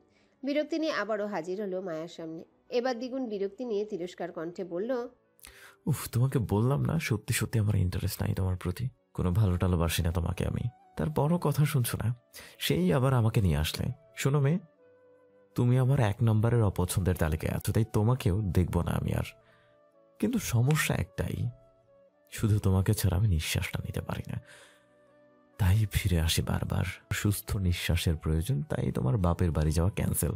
আমার কথার অবাধ্য হলে মাথার উপর তুলে আছাড় মারবো, মনে রেখো। কথাগুলো বলে আর এক মুহূর্ত দাঁড়ায় না হৃদ। বিরক্তির সহিত প্রস্থান করে নিজের গন্তব্যের উদ্দেশ্যে। আজকাল সবকিছুর উপরই হুটহাট বিরক্ত হয়ে পড়ছে সে। কোনো কিছুতেই শান্তি পাচ্ছে না। অকারণে রাগটাও বেশি হয় সবকিছুতে। এতে করে সব দোষ তারই বাতিল বউয়ের। বাতিল বউ হয়েও শান্তি দিচ্ছে না তাকে, সবসময় অশান্তির মধ্যে রাখে। এই নারীর জন্যই আজকাল অস্থিরতা টানাপোড়া থাকে তার মধ্যে। এই অবাধ্য নারীর জন্য তার মন তার কথা শুনে না। আজকাল বড্ড বেহায়া হয়ে গেছে তার মন। বেয়াদ্দব মন, বেহায়া মন। খালি অবাধ্য হয়ে বউ বউ বউ খালি অবাধ্য হয়ে বউ বউ বউ করে সারাক্ষণ। এতে সে প্রচুর ডিস্টার্ব, অগণিত ডিস্টার্ব ফিল করে সে। তার মন তার কথা শুনবে, তা না করে সে কেন সারাক্ষণ বউ বউ করবে? সে কি বোঝে না হৃদের কোনো বউটাও চায় না, হৃদের কিচ্ছু চায় না। এই নারী ছলনাময়ী নারী। এই নারী যে ধীরে ধীরে তার মনকে দখল করে নিচ্ছে, সেটা কি তার বেহায়া মন বুঝে? না, বুঝে না। কেন বুঝে না? কেন বুঝতে চায় না তার মন? তার এই অবাধ্য মনের কারণ একমাত্র তার ওই ছলনাময়ী বউ। সব দোষ তার বউয়ের, বেয়াদ্দব বউ। মায়া হতভম্ব হয়ে বসে থাকে জায়গায়। হৃদের কোনো কথাই মাথায় ঢুকলো না। সে তো কখনো বলেনি এই লোকটা তাকে পছন্দ করুক। তাহলে সে নিজেও তো হৃদকে পছন্দ করে না, একদমই করে না। কিন্তু হৃদের লাস্ট কথাগুলোতে ঠোঁট উল্টিয়ে কান্না করে বসে বসে। ভীষণ বাজে লোকটা তাকে বাপের বাড়িতে যেতে নিষেধ করেছে। তার মানে দুনিয়ার উল্টে গেলেও সে যেতে পারবে না। সে এই খারাপ লোকটার অবাধ্য হবে না, কখনোই হবে না। সে তো খারাপ হৃদ ভাইয়ার বাধ্য নারী, তাহলে সে কেন অবাধ্য হবে? না, মায়া অবাধ্য হবে না, কিন্তু আবারও নিজের বাড়িতে যেতে পারবে না ভেবে এই কান্নায় জর্জরিত সে। আহত হয় তার বক্ষস্থল। ঢাকা থেকে কিছু দূরে অবস্থায় পুরাতন গোডাউন। সেখান থেকে গলা ফাটা চিৎকারের প্রতিধ্বনি দেয়ালে ঘেঁষে ঝংকার তুলছে সেই শব্দ। নিঃসঙ্গ মানব চেয়ারে হাত পা বাঁধা অবস্থায় ঝুঁকে আছে। চারিপাশ থেকে কালো পোশাকের দৈত্য মানবগুলো ঘিরে দাঁড়ানো টান টান হয়ে নির্দয় হাতে বেদম পিটাচ্ছে নিঃসঙ্গ মানবটিকে। শরীরের জায়গায় জায়গায় করাঘাতের চিহ্ন। খানিকটা নিস্তেজ হয়ে গেছে বয়স্ক লোকটার শরীর। একটা সময় চিৎকার থামে, সেই সাথে থামে দৈত্য মানবের করাঘাত। গম গম পায়ে আওয়াজ তুলে গোডাউনে প্রবেশ করল কেউ। কালো পোশাকধারী মানবের মধ্যে কেউ একজন দ্রুত হাতে একটা চেয়ার এগিয়ে দেয়। সূক্ষ্ম চোখে আঘাতপ্রাপ্ত ব্যক্তিটিকে দেখে টান টান হয়ে বসে পড়ে সেই চেয়ারে। নিজের সুচালো দৃষ্টি মেলে পর্যবেক্ষণ করে চারপাশ। ব্যক্তিটি ঘাড় বাঁকা করে খানিকটা পাশে তাকিয়ে তীক্ষ্ণ কণ্ঠে বলে ওঠে পাশের জনকে, আফজাল সাহেবের খাতির যত্নের ত্রুটি রাখিসনি তো আসিফ? পাশ থেকে দ্রুত গলায় জবাব দেয় আসিফ, না ভাই, ঠিকঠাক খাতির জন্যই করলাম এতক্ষণ, লাগলে আরও করবো, আপনি একটু দেখে নেন। হৃদ ঘাড় ঘুরিয়ে তাকায় বিধ্বস্ত আফজালের দিকে। রক্তের ছোপ ছোপ হয়ে আছে শরীরময়, ছিন্ন বিচ্ছিন্ন নাজেহাল অবস্থা। মাথা কপাল ফেটে অঝরে রক্তপাত ঘটছে। গায়ে অফিসের গেটআপ। বয়স্ক শরীরটা নিস্তেজ হয়ে আছে চেয়ারের উপর। হৃদের উপস্থিতিতে শরীরে কাটা দিচ্ছে আফজালের। নিজের অবস্থান বুঝতে বেগতিক হচ্ছে না তার। নিজের রক্তাক্ত জখম দৃষ্টি মেলে তাকানোর চেষ্টা করে হৃদের দিকে। হৃদ চোখ বুলিয়ে পরখ করে নিল আফজাল সাহেবকে। খানিকটা বিরক্তি প্রকাশ করলো নিজের কণ্ঠে। দৃঢ় গলায় বিরক্তি নিয়ে বলল আসিফকে, তুই কি আজকাল প্রেম টেম করিস নাকি আসিফ? হৃদের কথায় থমথমে খেয়ে যায় আসিফ। চুরি ধরা পড়ে যাওয়ার মতোই চেহারা বানিয়ে তাকায় হৃদের দিকে। কাচুমাচু করে বিনয়ের সুরে বলল, আস্তাগফিরুল্লাহ ভাই, আমি এখনো সিঙ্গেল। হৃদ বিরক্তি চোখে তাকায় আসিফের হাসফাস করা চেহারায়। ভনিতা না করে একরোখা গলায় বলে উঠল, তোর কাজ কাম তো আজকাল আমার পছন্দ হচ্ছে না আসিফ। মনোযোগ নাই কোনো কিছুতেই তোর। কই আফজাল সাহেবকে ভালো করে খাতির যত্ন করবি, তা না করে আমার জন্য রেখে দিলি তুই। হাসফাস চোখে তাকায় আফজাল সাহেবের দিকে আসিফ। বিধ্বস্ত অবস্থা তার। আর কিছুটা আঘাত করলে মৃত্যুটা নিশ্চিত। তাকে যে ছেড়ে দেওয়া হবে এমনটা নয়, মেরে ফেলা হবে নিশ্চিত। কিন্তু আফজালের সাথে শেষ কথাবার্তা আছে হৃদের, তাই বাঁচিয়ে রাখা এতক্ষণ পর্যন্ত। কিন্তু আসিফের বোধগম্য হলো না আফজালকে একেবারে মেরে ফেলার বিষয়টি। তবে কি হৃদ ভাইয়ের কোনো শেষ কথা ছিল আফজালের সাথে? আসিফ কি ভুল শুনল তবে তখন? অপরাধীর চোখ আওড়ায় হৃদের মুখশ্রীতে। মিনমিনিয়ে গলায় বলল, সরি ভাই, ভুল হয়ে গেছে। হৃদ বিরক্ত চোখ ঘুরায় আফজালের উপর। হৃদের কথায় আতঙ্কে উঠে তিনি। গলা ফাটা চিৎকার করে উঠে ছটফট করে বাঁচার জন্যে। হৃদ বিরক্তিতে তিক্ততা বেড়ে ধমক দিয়ে বলে উঠো আফজালকে, আচ্ছা, তোর মঞ্চ পেয়েছিস যে চিৎকার করে ভাষণ দিচ্ছিস? আমাকে কি তোর আমজন্যতা মনে হয়? হ্যাঁ, চুপচাপ বস। থেমে যায় চিৎকার, বন্ধ হয় ছটফটানি। শির দ্বারা বেয়ে বয়ে যায় ভয় নামক পদার্থ। গা কেঁপে ওঠে আফজালের। নিভু নিভু ভয়ার্ত চোখে তাকায় হৃদের মুখশ্রীতে। অত্যন্ত নির্দয় এই সেই মুখখানি হৃদের। তিনি কাঁপা কাঁপা স্বরে অস্পষ্ট বাণীতে আওড়ায়, প্লিজ মিস্টার খান, আমাকে ছেড়ে দিন। হৃদ শক্ত গলায় আওড়ায়, বা, এই তো লাইনে আসছিস। দেখ, তোর দিয়ে আমার কোনো কাম নাই, কিন্তু তুই বিগত কয়েক মাস ধরে আমার কাজের ব্যাঘাত ঘটাচ্ছিস। ওয়ার্নিং দিচ্ছিলাম, শুনলি না। উল্টো আমার নাম ভাঙিয়ে নেতাগিরি করস, জনসম্মুখে প্রকাশ করস যে তুই ভালো মানুষ। এটাও আমার সমস্যা না। তুই ভালো সাজ বা খারাপ সাজ সেটা তোর ব্যক্তিগত ইস্যু, কিন্তু সমস্যা হচ্ছে তুই আমার নামের ট্যাগ ব্যবহার করে আমার পেছনে কুকীর্তি করিস। নেতা হয়ে নারী পাচারের ব্যবসা করিস। আবার আমার নাম রাখিস শীর্ষে। তুই নাকি আমার লোক? হ্যাঁ, এখন বল, এটা মেনে নেওয়া যায়? হৃদের ভয়ে আষ্ট হয়ে আসে আফজাল। শুকনো ঢোক গিলে বার কয়েক। হৃদ খান অত্যন্ত ভয়ানক গ্যাংস্টার মানুষ, নির্দয় প্রকৃতির মানুষ। পছন্দের বাহিরে কিছুই করে না সে। মিথ্যা ছলনা কোনোটি পছন্দ নয় এই মানুষটি, কিন্তু সে দুটোই করেছে হৃদ খানের সাথে। তাছাড়া উপায়ও ছিল না তার হাতে। ক্ষমতাধর মানুষ হৃদ খান। তার নামের দাপটে মানুষের কাঁপাকাঁপি ঘাম ধরফর করে। দেশের বড় থেকে বড় বড় ক্ষমতাধর মানুষও হৃদের খানের নামে ভয় করে। আর সে হৃদ খানের এই নামটি ব্যবহার করছিল এতদিন। নিজের অবস্থান শক্ত করতে জোর গলায় সবাইকে বলতো সে হৃদ খানের লোক। এতে করে নারী পাচারের ব্যবসাটাও সফল হয়েছে বেশ। কোনো ঝামেলা ছাড়াই বিগত 3 বছর ধরে করে আসছে এই ব্যবসা। এখন ছোট বড় সবাই ভয় করে আফজাল নামে তাকেও। আর এই ভয়টার জন্যই গ্যাংস্টার হৃদ খানের নাম ভাঙানো তার মূল উদ্দেশ্য ছিল। এতে করে হৃদের লোকেরা বেশ কয়েকবার ওয়ার্নিং দিয়েছিল, তাকে সাবধান করেছিল, সে শোনেনি।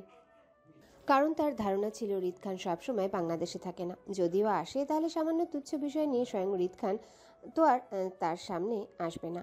তাই হৃদ খানের স্বচক্ষে দেখার বিষয়টিও আসে না। বাকিটা সে মনে করেছিল হৃদ খানের লোকেরা দের সামলে নিবে নিজের মতো করে, কিন্তু হলো তার বিপরীত।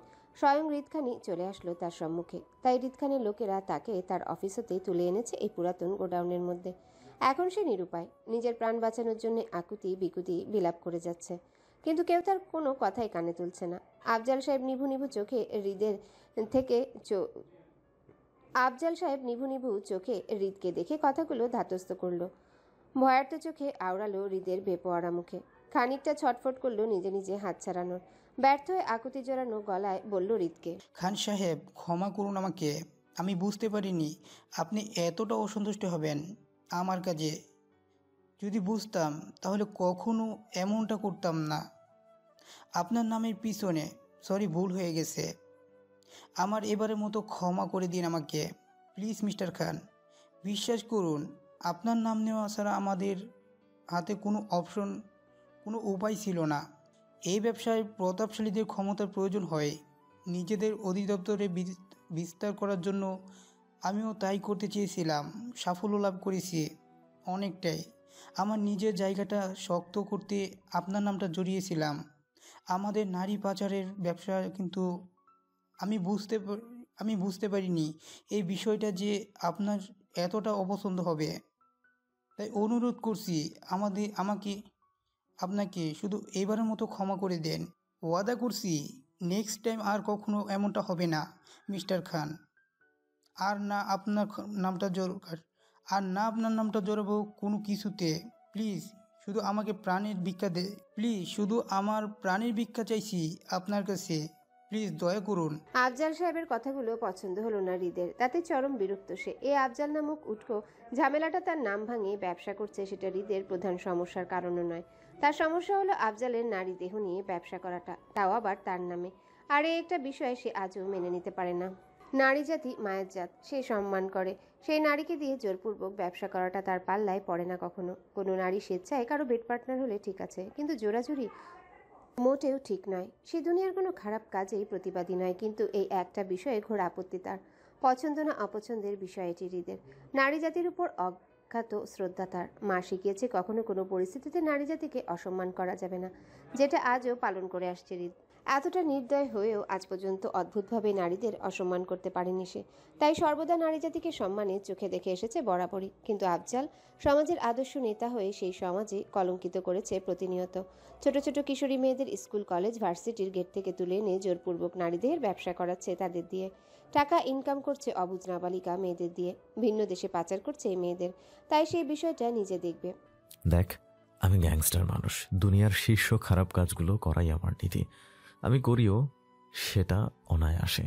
আমার বিবেক বুদ্ধি কিছুই বাধা দেয় না, আর না আবেগীয় হয়। ছোট থেকেই পাওয়ারের প্রতি প্রচণ্ড লোভ ছিল আমার। চাইতাম গোটা দুনিয়া আমার হাতের মুঠোয় থাকবে। সেই লোভে একটার পর একটা পদক্ষেপ নেয় আমার। খুন খারাপি, হাঙ্গামা, শোরগোল, গুন্ডাবাজি সব কিছুই করেছি। ধীরে ধীরে নিজের নামের ভয় আধিপত্য বিস্তার করেছে মানুষের মনে। ধীরে ধীরে নিজের নামের জন্য ভয়ের আধিপত্য বিস্তার করেছে মানুষের মনে। পাওয়ার আসতে শুরু করলো, ক্ষমতা বাড়লো, নিজেকে দুর্দান্ত মাফিয়াতে রূপান্তর করতে পাওয়ার নিয়ে লিখতে শুরু করলাম। একটা সময় থেকে শুরু হয় মানুষের মনের মধ্যে ভয় আমাকে ঘিরে। নিম্নবর্গের থেকে উচ্চবিলাসী মানুষজন যখন আমার সামনে দাঁড়িয়ে থরথর করে কাঁপে, তখন পৈশাসিক আনন্দ পাই নিজের মনে। কিন্তু এত কিছুর পরও আমি কোনো একটা জায়গায় এসে আটকে যাই, সেটা হলো নারী। দেখ, নারী জাতিটা আমার কিন্তু বেশ পছন্দ না, অপছন্দেরই, প্যারাময় মনে হয় আর কি। কিন্তু তাই বলে আমি কখনো সেই নারী জাতির অসম্মান করিনি।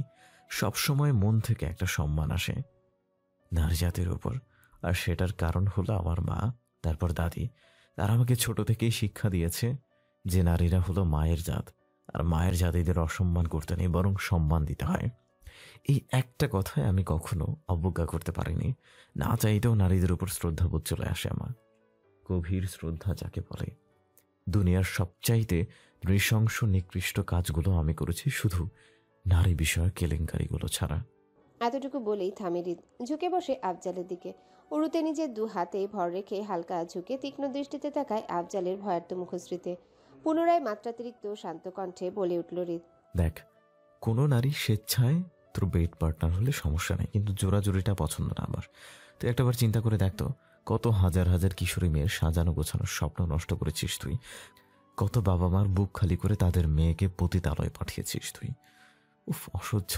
এই একটা বিষয়ই সহ্য হয় না আমার, গা শিউরে ওঠে আগে। তাই তোকে আগেই ওয়ার্ন করেছিলাম এই রাস্তা থেকে সরে যেতে, গেলি না। বরং তুই আমার লোকদের টাকা অফার করলি, আমার সাথে বন্ধুত্ব করতে চাস। তাই আমিও ভেবেচিন্তে দেখলাম তোর অফার আসলে অ্যাকসেপ্ট করা যায়। যাই হোক, অফার অ্যাকসেপ্ট করলাম তোর। আজ থেকে তোর সাথে বন্ধুত্ব করলাম, আর সেই বন্ধুত্বের দাবিতে আজ থেকে তোর সকল বিজনেস, বাড়ি, গাড়ি, টাকা, ব্যাংক ব্যালেন্স সব আমার নামে আছে। দেখ দেখ, তোর সামনে সবকিছুর দলিলপত্রের পেপার রাখা আছে। এখন তুই সেখানটায় সহজ সরল হাতে সাইন করে দিবি এবং বাধ্য ছেলের মতো মরে যাবি আমার ছেলেদের হাতে। নয়তো বেশি করলে টর্চারও বেশি হয়ে যাবে তোর সাথে, রেহাই পাবি না। তোর আঙুল কেটে টিপসই নিয়ে নেবে আমার ছেলেরা। এখন তুই যেটা চাইবি সেটাই করবে আমার ছেলেরা তোর সাথে। ইচ্ছা তোর, কাজটা আমার ছেলেদের। এখন ঝটপট বল কি চাস। এতটুকু বলে থামে হৃদ। পরক্ষণে ঘাড় ঘুরিয়ে তীক্ষ্ণ কণ্ঠে আসিফের উদ্দেশ্যে প্রশ্ন করে বলল হৃদ, হ্যালো বন্ধুরা, পরবর্তী পার্ট খুব তাড়াতাড়ি আসবে, তো সবাই অপেক্ষায় থাকো। আর চ্যানেলটি যারা এখনো সাবস্ক্রাইব করোনি তারা পরবর্তী পার্ট দেখার জন্য চ্যানেলটি সাবস্ক্রাইব করে রেখো। ধন্যবাদ সবাইকে, আমাদের সাথেই থেকো।